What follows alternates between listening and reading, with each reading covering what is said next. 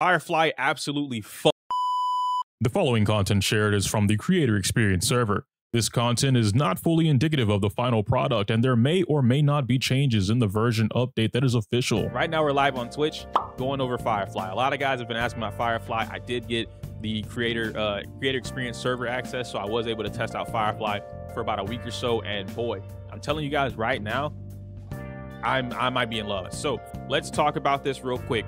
Whether or not Firefly is a top 5 character, top 5 DPS at that. Personally, hot take. This shouldn't be a hot take, but I'm explaining. It's a hot take because it's crazy to say this out loud. When I explain it and then I show it, it's not going to be a hot take. Firefly is a contender for best DPS in the game right now. I think high key, it's Acheron. Right beneath Acheron is Firefly. Everything that Boot Hill would want in a kit, Firefly is an EO take. We're going to embrace it. We're going to embrace it. This is an EO take, all right? You can call it an EO take, a bad take, an L take, whatever you want to do. I'm embracing that now, all right? No longer will I be ashamed of the EO take because I've consistently been proven right. That Firefly plays having immediate, she has a Bronya skill in her kit, right? She pops ultimate, she immediately gets to go again. She has 25% advance forward with her skill, no matter if she's in the Gundam mode or not, right? In the Kamen Rider mode, she has a 25% advance forward thanks to her regular skill, the unenhanced skill. And then she also does the damage to be able to break you. Now, mind you, this is, everything that I'm talking about includes Ruan-Mei on the team. I just want to make that very clear.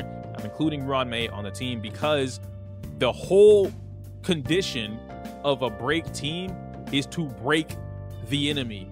Why would you not take the character that enhances break efficiency the most for free and put them on the team? It doesn't make sense. So I did get another question. You guys, I'm gonna answer this now too. Is Mei necessary for Firefly? I don't think Mei is necessary for Firefly, but I think she absolutely wants Firefly. Firefly can perform with Asta, and because of Firefly's whole Firefly's technique basically allows her to permanently implant fire on everything. This technique is easily top 3 techniques in the game. This shit is dumb. It's busted. I don't know what kind of crack Hoyo was on when they made this character, but it was some good stuff. It's a really good technique. I absolutely love this technique. You set up the domain, the fire domain, everybody on the board gets implanted with fire. Now what this does is this help you with characters and teams where it's like, okay, I want a hyper carrier, a main DPS Himiko to help break the enemy.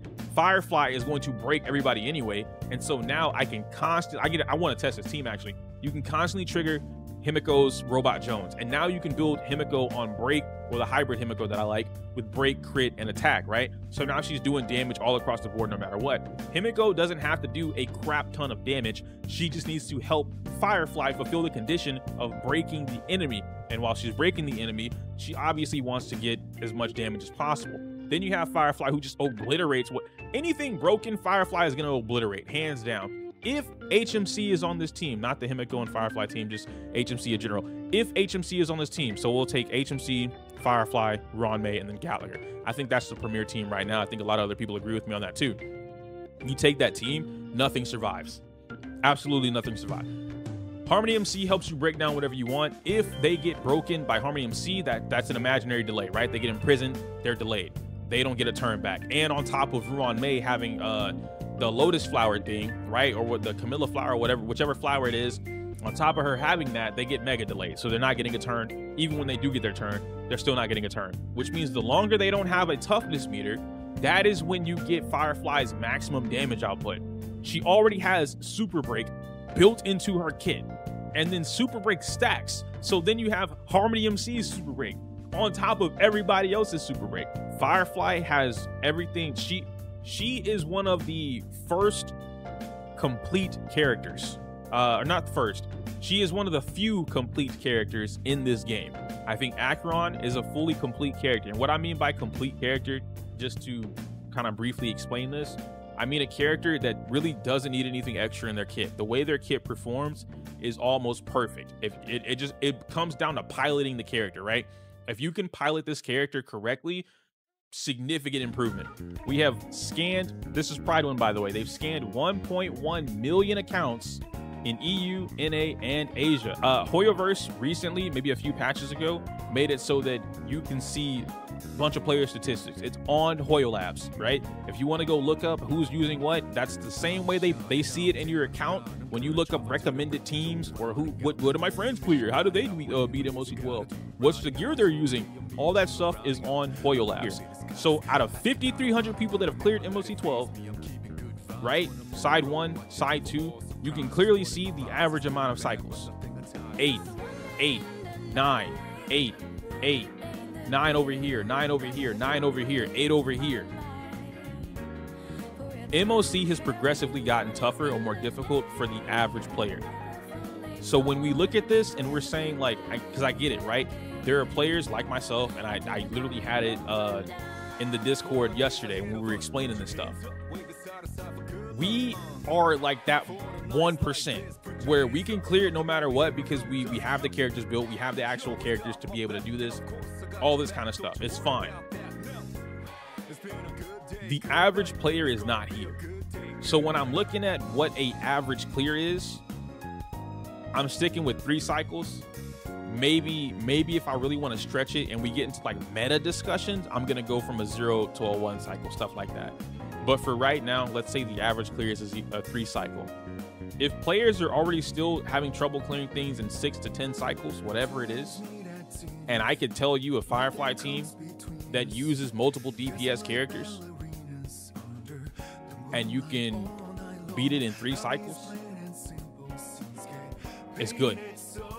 I really just want to show you guys, how Firefly can function based off what I'm telling you. Like the concepts, and the trotter is more proof of concept. If you remove this trotter, Firefly still does everything they want to do. The trotter just lets Firefly abuse action advance. The trotter is basically if you had Bronya and all other characters on the team. So now you see they're gonna pop everything here. Now what I do is I pop Firefly so that the character, I don't want this character to have a turn. What he's doing, or what they're doing, is they're breaking with Gallagher, which is totally a fine option. Then they're using Firefly, and then they're gonna shred, right? This should be big damage. 519. I want you guys to look at this. Look at this. 500k, and she immediately gets to go again if not Hoyo abused the trotter. So that would have been 500k. Then they would have triggered trotter and they would have went again. That would have been another 500k. That's 1 million damage in basically 1 action, right? Or I guess 2 actions, same turn, essentially. They're dead. We already have seen a multitude of elite enemies. Japard has an increase in HP. Kafka has over 1 million damage now. All of these elite enemies have over 1 million damage. Sam is creeping up to like 2 million or something like that. So being able to strike 1 million damage in 2 skills, turn 1, come on, bro. Or my bad, cycle 1, cycle 0, whatever you want to establish it as. The enemies haven't even moved yet, and there's still plenty of actions. 1 million, but not single target. It doesn't necessarily matter, I suppose, because I'm looking at the damage per screenshot in this particular case. But hitting 250 on them is still pretty big. I think this is great because not only you don't have to focus on one character, you just hit everybody, right? They're already 50% or less HP. Firefly, look at this. Look at the lineup. Gallagher, Harmony MC, Firefly. Done. They're dead. They should die right here. Gallagher, super break, 76k, because he's just good. Right here. This should kill both. GG's. She's not dead. Come on, Firefly. What are you doing? You're embarrassing me. Thank you, Gallagher. Thank you for picking up Firefly slack. But you get my point. In a single turn, she wiped the entire board. No issues. And I don't think Boot Hills is a 0.5. Sarah, the reason I'm saying Boot Hills not a 0.5 character is simply because Firefly is here. Think about it this way. Firefly does everything that Boot Hill wants to do, but better. Everything. Weakness implant, I got that. Multiple enemies at that. Hitting multiple enemies, I got that. Boot Hill does not have that. I have to aim to whatever I want to do. Having the same team comps, if not different team comps, sustain or no sustain, I got that. So you're either going to place Firefly in tier 0, which would then justify Boot Hill being in 0.5, or you're going to bump Boot Hill down and put Firefly in 0.5. They don't belong in the same tier. I'm telling you guys right now, Firefly is not a tier 1 character. She's stronger than Ratio. She's stronger than Topaz. She's, obviously stronger than Harmony MC. Anyone down here, she's stronger than. Zila still does not need to be in 0.5. Zila is definitely a tier 1 character. But even then, Firefly, as much as I don't like saying it, Firefly is stronger than Zila. As of right now, with the particular team comp that we're running, and I would love to test this outside of the current MOC. That way we don't have the Trotter to kind of like depend on, and we'll see like really how they perform. Because Zila consistently performs across the board. Not a single MOC Zila's not crushing. Day 1 character and she's demolishing everything. Zero reason this character should not be tier 1 or higher. I've played her outside of the break MOC. I'm talking about like the Trotter thing in general. Because me playing her outside of break MOC does not stop me from playing this character. The way that I play this character, no different. I have Gallagher on the team to assist with breaks, and because she implants fire weaknesses, something's always getting broken. Frame 1, something's getting broken. I have Ruan May on the team, which is going to enhance the break efficiency. Something's getting broken. And I'm doing damage for everybody else on the team. I'm also delaying the enemy from getting their turn. I have Harmony MC on the team to cover any imaginary weakness or just give me super break when I need it. And if I didn't need Harmony MC for whatever reason, then I could just run Bronya. I hate Bronya and Firefly, but it works. I could still make it work. I just don't like it. I think Bronya Firefly is significantly worse than Harmony MC and Firefly. But Bronya makes up for what the Trotter would be doing. So the Trotter is basically a 5th teammate. If I were to remove Gallagher and put Bronya on the team, or put Pela on the team, now I need to make up for the break matters, right? I have to break multiple people, hit multiple things, whatever. The whole condition behind break effect is smash everybody's bar. The faster you smash everyone's bar, you're done. GG's. Having Gallagher on that team, Ruan May on that team, and Firefly, those 3 alone, nothing in the game survives. You're done. Frame 1, something's getting broken. You play that team correctly, frame 1, something's getting broken. Boot Hill can't do that. He can't. Boot Hill cannot, frame 1, break the entire board with that same team setup. You can't do it. With the same team setup, you're telling me Boot Hill can smash everyone on the field. He can't. He can't. That's what I'm saying. He cannot do that. He can't. He can smash 1 character, maybe 2, depending on if they're, you're hitting a little mob and then you're hitting an elite. Firefly kills everything. They all get broken. Every single one of them. The Trotter is irrelevant. The Trotter just makes it so that I break them turn 1 and then I kill them in the same action. That's all it does. That's why I'm saying, like, adding Bronya or an advanced forward character as a 5th teammate, or even taking away Gallagher, which I don't think you should take away Gallagher. But point being is that doing that adds into it. You said they get broken and they die slower. What's slower than 0 cycles? Or my bad, what's faster? What's faster than a 0? Tell us. What is faster than a 0 cycle? How? We don't have negative cycles. You can't do anything faster. If I kill something in 0 cycles with Firefly and then I kill it in 0 cycles with Boot Hill, it's the same speed. Cost comparisons in the 0 cycles, all right. Boot Hill takes more actions. Boot Hill needs to do something, get Bronya to do it again or bring him up again, and then do it again, right? The actions Boot Hill takes require Bronya. Yes or no? Can Boot Hill smash things on his own without Bronya? Can he blow up the entire board, no Bronya on the team? Yes or no? Gallagher, Ruan May, and Boot Hill. Can he blow up the board? Yes or no? Yes or no? I just want a yes or no. Yes? No. Just use Robin? Over who? Gallagher, Ruan May, Boot Hill. Those 3 characters. Can he blow up the board? Yes or no? You guys are saying use I'm not adding a 4th character for a reason. Because it's too inconsistent. If I tell you Firefly and I say put HMC on the team, you're going to say, oh, well, HMC doesn't work for Boot Hill. If I tell you Bronya and put Bronya with Boot Hill, then we're going to go into the, oh, well, Bronya's not the best for Firefly. Robin. Oh, well, she's clearly better for Boot Hill than she is for Firefly.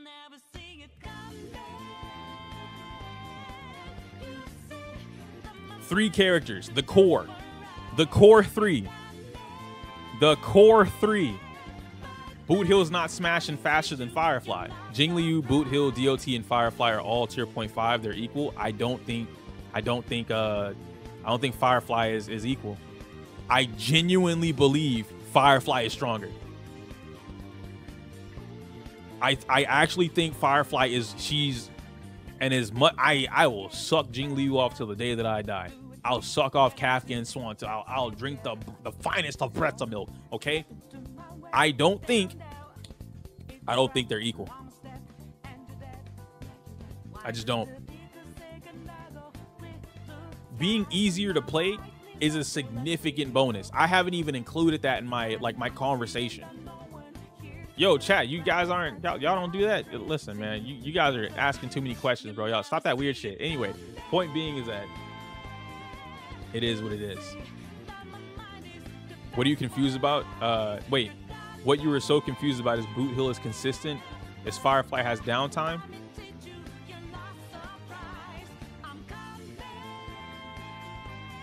Blank. Respectfully, I'm gonna ask you a question. Have you played Firefly yet?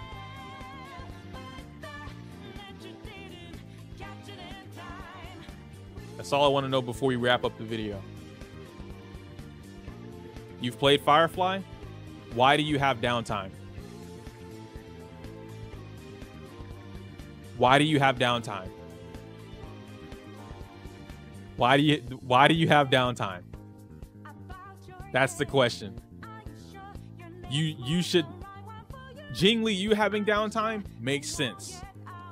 Firefly, you should not have. The only time you have downtime is when you cannot clear fast. Like you're not playing the character correctly. It's not properly built. You should not have downtime. Your downtime should be in between phase 1 to phase 2. That's your downtime. And even then, you probably still don't have downtime. You should not have downtime. Boot Hill has to ramp up. Firefly is immediate. They both have to achieve the same condition. Break unit, do big dick damage. So we're gonna make that the baseline, right? Break unit, do big dick damage. So now you get into who breaks faster. Boot Hill has to ramp up in order to get that break. To get that big ass break that he does, I need my medals. I need my medals, right? Firefly cracks you in 2 hits. I'ma crack you, bro. I'ma hit you with skill. I'ma ult, and then I'ma do it again. You're dead. You're cracked. Now, guys, I'm gonna wrap up the video. That's it for that one. We still have plenty more to talk about. All you guys' questions and whatnot. I'm gonna go over that and all that kind of stuff. How am I gonna spin that video? I don't know. Anyway, I don't even know how long this video was. Hopefully it's really not 40 minutes because that's a crazy ass video, bro. If you made it to this video, I apologize for like the long ass rant. If you can't tell, hey man, this was a fine dandy argument between me and chat. I loved it. I fuck with this mad hard. If you want to be a part of these arguments, come over to the Twitch. I'm probably live right now. I can't say my Asia outro is inappropriate for YouTube. Smell you later.